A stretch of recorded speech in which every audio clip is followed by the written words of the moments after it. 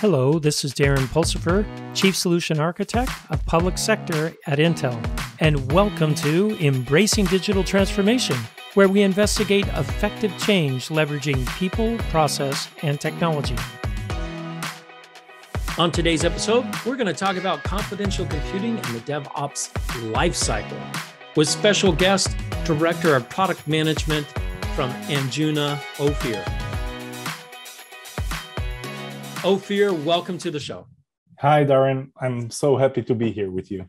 Now, I was going to say your last name, but you said don't even give it a shot, Darren. So, Ofir, tell us your whole name. Give us a little bit of background about yourself. Right. So my last name is Azoulay-Rozanes, and it's a combination of my wife's last name and mine. You know, we are progressive in one way or another. Go figure what will happen with our children. I've been with Anjuna for a little bit more than a year, and I'm really happy to be a part of this amazing secure enclaves technology that is really a game changer for the whole security industry. And I'll be happy to talk about that today. Yeah, in fact, I was actually really impressed with Anjuna because you guys, obviously, you're going to leverage Intel's technology. If you weren't, I wouldn't have you on the show. No, I might. I don't know. But you guys you leverage some of our technology in addition to other technologies as well. So you guys put a nice abstraction layer around confidential computing, which I really appreciate because that lets me do lots of different things that normally I probably wouldn't be able to do. Exactly. This is where we find the secure enclaves or the confidential computing technology as something that really changes the world. So far, there was no solution for data in use, for protecting the data in use. And this hardware-based technology that comes from Intel in the case of SGX is really enabling to solve that last problem of running your software anywhere and not being concerned about someone getting to the machine and just dumping the memory, as we'll talk about later on. And at Anjuna, our mission is to make the use of the secure enclaves the simplest as possible. No need to change anything in your application. Just take it and run it in an enclave. We'll make the SGX technology work out of the box for you. I love that. And when I heard your story around that, I said, hey, wait, I've got a problem over here, a big, huge problem. And it's the attacks on the secure supply chain, software supply chain. We know the SolarWinds attack was an attack on DevOps. And no one's really locked that down. We had some ideas on how to do it. And with your technology, you kind of just made that really easy for us to do. Agreed. This is really the way that we are enabling the secure enclave technology makes it that you don't need to re-architect your application, your software. You use the same methodologies like before, but now you can simply run them in secure enclaves and have the protection that secure enclaves provide. And we'll talk about that. The memory protection and the encryption of the memory and the ability to identify the software in a hardware-based way through the remote attestation that lets you run your software and nothing else could run the same software and access the same secrets. Well, and that's what I liked about it, because when I look at, people don't understand, I'm a DevOps guy. Before it was called DevOps, I was a clear case admin for all you old people like me. That's where I cut my teeth. I wrote a couple of books about clear case administration and philosophy and strategy. So when I hear all this DevOps stuff, I said, yeah, we know this stuff. This is all, but securing it is very complex because there's several different applications running and there's interaction between applications and there's scripts running and all this. So we started looking at how can we use Anjuna and SGX enclaves to really secure our dev environments, our build environments, our test environments, and of course, deployment. But there's also this weird thing that happens towards the end of a DevOps pipeline. It's the release cycle. And that's where SolarWinds got smashed, right? I mean, code was injected in. It wasn't even code. It was a library. It was injected in at the last step. So we said, we really need to lock down all those environments independent of each other. And with your guys' stuff, because you make it so easy to do, it just made it a simple additional step, I guess would be the right word. Exactly. You can look again at your software lifecycle when you build it and take all of the different components and identify the places where you need to protect the running process from any such hijack. And with our software, you simply identify that component, that application, will show it with HashiCorp Vault, and you just run it in an enclave. Of course, that you may want to think about which secrets you want to provide to that enclave. And we'll talk about that as well, using the attestation quote ability of the SGX enclave to make it that only that specific software component will get access to the secrets. All right, so let's talk about this a little bit. I named it the hardened DevSecOps pipeline, but it's a bunch of moving parts. Mm-hmm. And we decided, hey, let's try out one or two of the moving parts first, make sure it can all work. But the stack kind of fits like Intel SGX on the bottom because we're Intel, right? Using Red Hat, OpenShift, very well known. We don't want to recreate DevOps pipelines. No, that's no fun. Using Anjuna for the confidential computing part. And then we looked at, all right, what's one of the major components that we want? HashiCorp's Vault was one of those main components to store what we call a secure ledger or a secure SBOM through the process. So that's kind of what we said. All right, let's give this a shot and see how long it'll take. I was shocked at how fast we were able to just boom, and it was done. I attribute that to you guys. You guys did a great job. Mm-hmm. Yeah, I'll give it all to our engineering and our CTO that came with the amazing solution that we'll talk about. I want to just talk about the terminology that you're using, the hardened DevSecOps. I think that there couldn't be any better terminology because DevSecOps is already taken. I know.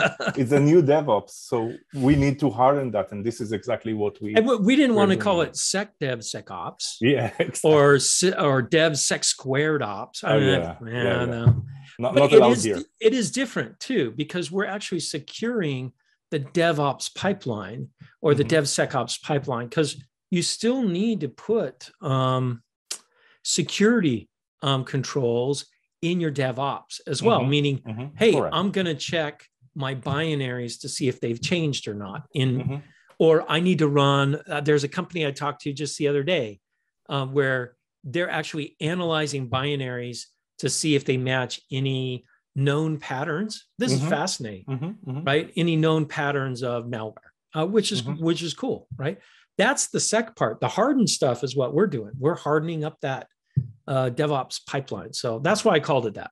And it totally connects because the hardened comes with the hardware technology, the SGX technology. So you take the DevSecOps, put SGX, and it's hardened with Anjuna. Yeah, with Anjuna, that's right. That's right.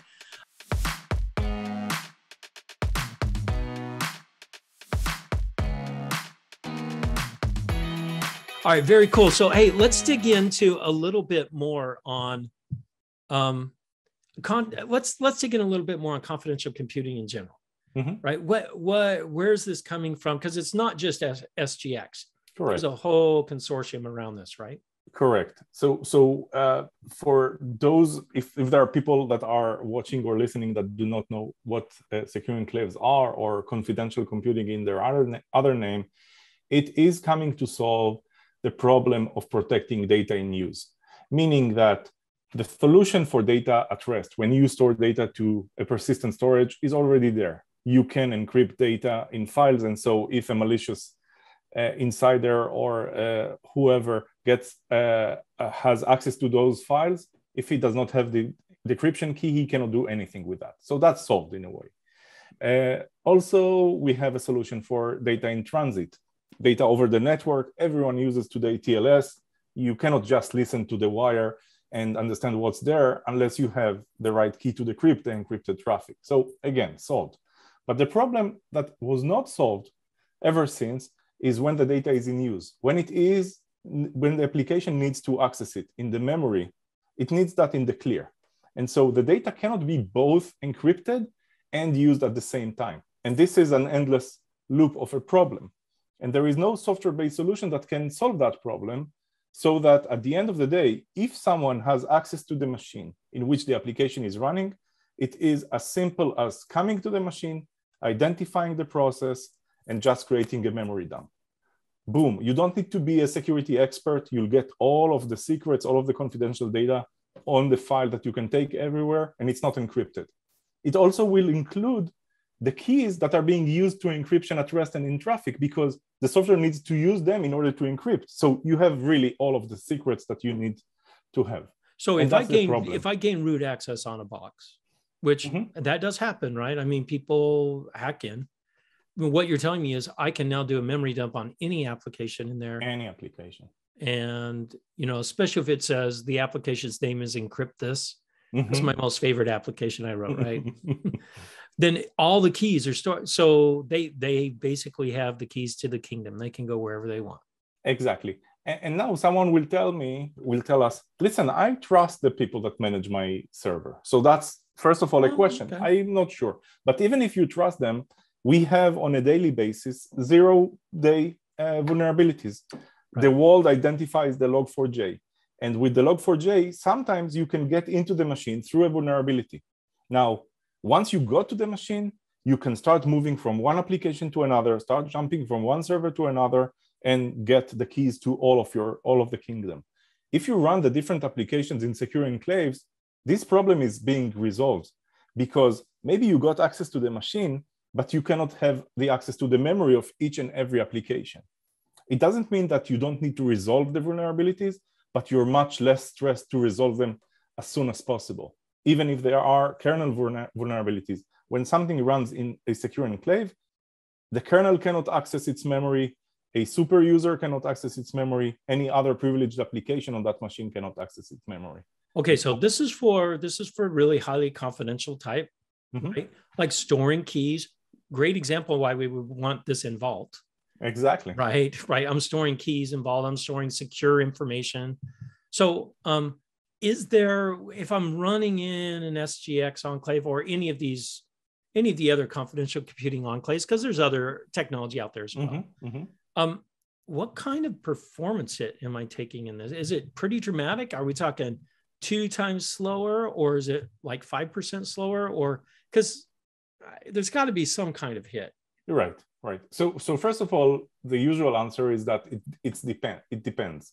But let's start from the fact that all of these technologies are hardware-based technologies. Yes, if you had to run encryption in software, your penalty would be that high. When you're running it on the hardware level, and you guys, your engineers, are doing magnificent work of reducing that effect to the minimum, and the latest chipset that is available now in the market is Ice Lake. It is totally a game changer, and the performance hit is very small, up to negligible. It also depends sometimes on the applications, but this is where at Anjuna we have the knowledge of how to fine-tune the configuration of Anjuna to run your own application and gain the performance that you need. So a little bit of overhead, maybe 20, 30%, or much less. Oh, much less, like 5? In the single digit numbers. Oh, that's not too bad, because what that tells me is you may not want to put everything in a secure enclave, right? But maybe not at the moment, but this is the future. But you think it's the future? Okay. Totally. Very cool stuff. So let's take a look then a little bit at, all right, using this technology, right? Things at rest. We came up with some ideas on where I could put a secure enclave, things that I want to protect. So one of the things that we looked at was, hey, I want to protect that secure ledger, because the secure ledger has in there everything that went into the build with its hashes, so that I can check those later, right? I don't want those changed throughout the cycle, because then someone can inject code or libraries or binaries into my package that I'm delivering out to the world, or into my everything has to be in a container now, right? We're in the modern world now. Everything runs in a container. So that's a good candidate. What other candidates do you think would be good for protecting in the DevOps pipeline? So for example, usually you'll want to sign your software at the end of the process of building it. Yeah. And signing your software means that you need access to a private key that only you have in order to sign the software. Today, without secure enclaves, what it means is that after you have that binary ready, you need to take it to another machine in a very dark room that no one has access to, but 3 people with 3 different keys, and sign it there. What the secure enclaves enable is to provide access to that signing key in your standard environment, but only the enclave will have access to that signing key. Nothing else will have it, and it will be based on the hard identity of the software running inside the SGX enclave, which is implemented via the attestation quote. What it means is that we can provide, and we can talk about that later more, access to secrets in HashiCorp or Vault only if the request comes from a secure enclave, and only if that secure enclave is exactly the one that we intended to run. It has the software measurement that identifies the software in a unique way, so that if you change 1 bit, it's already a different software that we don't trust. Oh, this is cool. So I can attest enclave to enclave is what you basically explained. Totally. Right? Did I get that right? Yeah, and also you can attest enclaves to stuff that runs outside of enclaves. It gives you totally the ability to trust software that runs somewhere else, and to be sure that this is the software that you trust and nothing else. That is pretty cool. I didn't even think about certificate signing. That's a good one. One I was thinking about is compilation.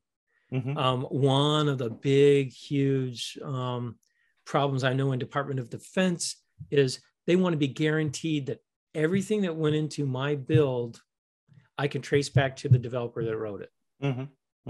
And this is for primarily embedded systems, right? When you've got software that's controlling, multi-million-dollar machines that can kill people or save people's lives, you don't want anything messing in there, right? You want full traceability.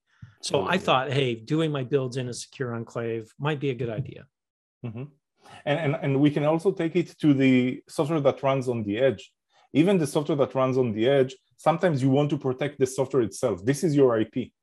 If you're using SGX, you can make sure that only the software, when it's running in the enclave, will be unzipped, unencrypted, and run. And we have customers that have their equipment going to different places, and they know that their competitors or something else can get access to those machines. And with the secure enclaves, even if I get access to that machine, I cannot take not the code or the data, even though I have that machine on my premises. I took it to my lab or something like that. That's very, very, very cool stuff.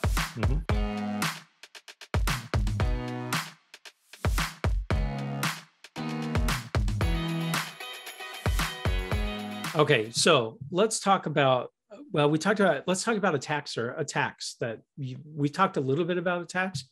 I know there's different levels of, enclave. I can do an enclave for a really large set of programs, right? Because I can just do an enclave for a kernel. I could, right? Or, a shell, and then run whatever I wanted in there. That doesn't really do much for me, right? So what attacks does this really solve? You talked about the one about the memory dump. What other ones can it help solve?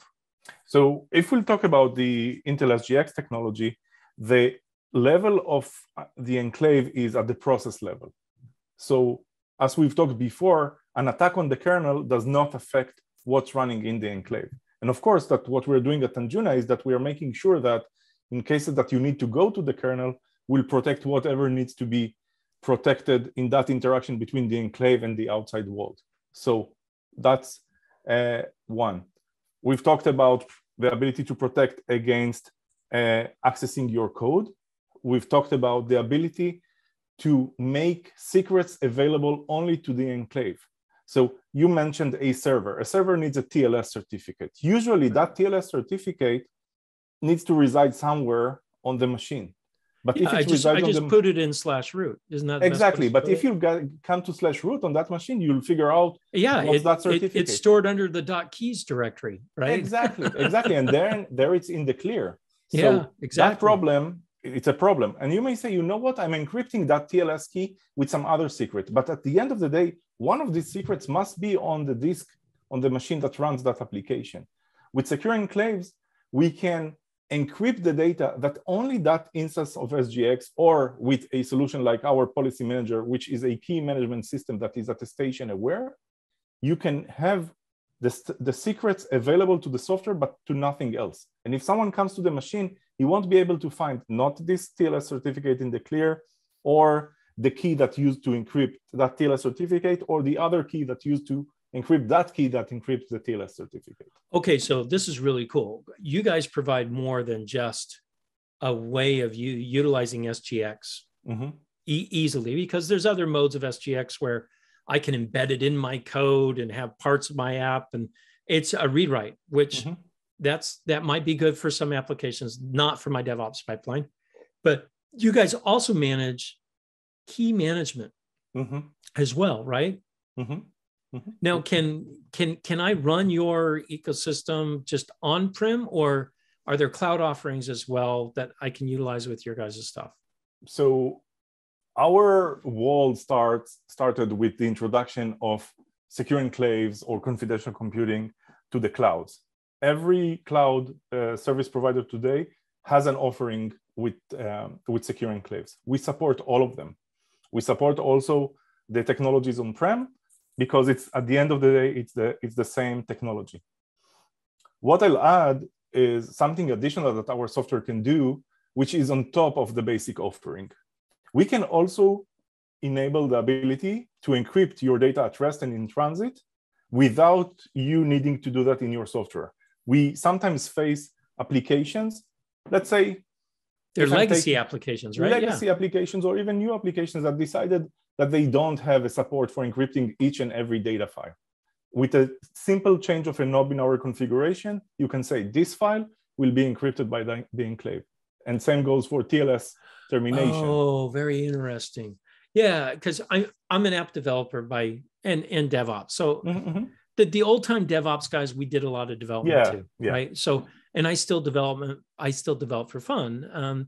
And I always have data. What am I going to do with this data? I got to put it somewhere. So what you're saying is I can be lazy.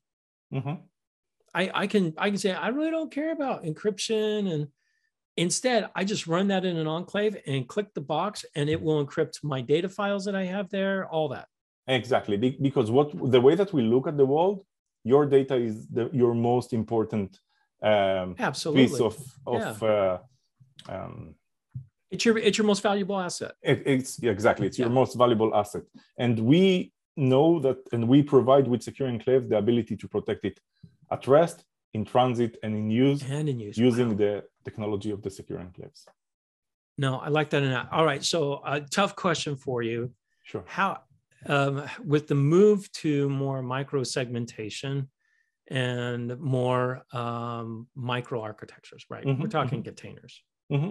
How do you guys, can you give me an extra level of support on containers, for example, because this is something I want. I want to build my container and have it encrypted, everything inside encrypted, and then use it like I'd use any other Docker container in Kubernetes, whatever.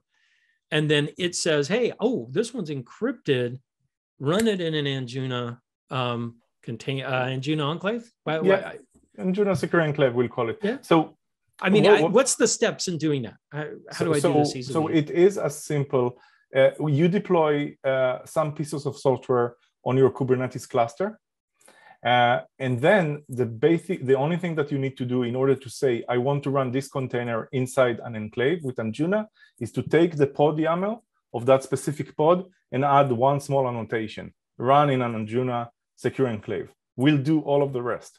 In a very so you do it at the way. pod level. I like that. Exactly. Yeah. I like that. Okay, so integration with Kubernetes, very nice. What about just pure Docker? So for a Docker, it's the same in a way. You can put an annotation, and that we can make that Docker run in an enclave without many changes. So this gives me the security I need for small, because I'm thinking, maybe I have an edge device that's out there, and this is probably the scariest part, right? I've got an edge device that's sitting out in the real world, outside of the confines of my data center where I've got security guards and all that. It's sitting out there in the real world. and I'm running containers on there. I'm running things on there. I want to make sure that puppy's locked down tighter than the stuff in my data center. And with this, I'm guessing the overhead with Anjuna, there is no server. Exactly. This is one of the things that So I can run disconnected. I can run all those things. Totally. We don't need any centralized management. It all lies in the YAML configuration. And today's world with configuration as code and infrastructure as code, it is that simple to deploy Anjuna and to use it to run your application. Totally. Oh, this is awesome. There's no call home. No. Right. I mean, obviously, I've got to do some license. Yeah, stuff. But the license gets to the edge. The license is attached at the edge. Gotcha. Yeah, exactly. Now, this is really cool stuff. I agree. It's amazing. It's amazing. The technology is amazing. Let's put it that way. Yeah. We are an enabler. Now, and you guys have abstracted some of this away because you work with more than just SGX, Intel's SGX. And Intel has other memory technology, confidential memory, like TDX is coming out in the future. So you guys will be able to support that.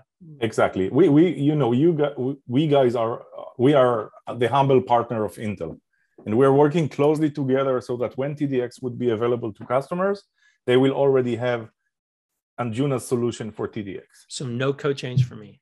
Exactly. Totally. That is nice. I like how it's bolted.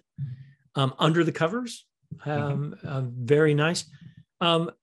Ofir, this has been great to have you on the show today. You've opened my eyes up even more, and we worked on some of this stuff together already. If people want to find out more, what can they do to find out more?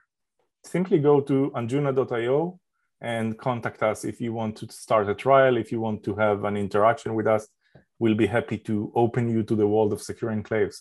And it's really an amazing world, and it opens so many opportunities. Some stuff that we didn't even have the time to talk about today, like multi-party compute in the easiest way that you could imagine. Really, this technology will change the security world. Yeah, and we've actually talked about that on the show before. Okay. Distributed, what we call it, distributed confidential analytics on the same machine. Exactly. Yeah, very, very cool stuff. Which, the possibilities are huge. Ofir, we'll most definitely have you back on the show to talk about other use cases. This has been wonderful. If you do want, we've written a white paper. Our names are on it. If I remember right, we're both on there. We wrote a white paper about the solution. You can check that out at embracingdigital.org and check it out on this episode. It's right there. It's totally available to everyone.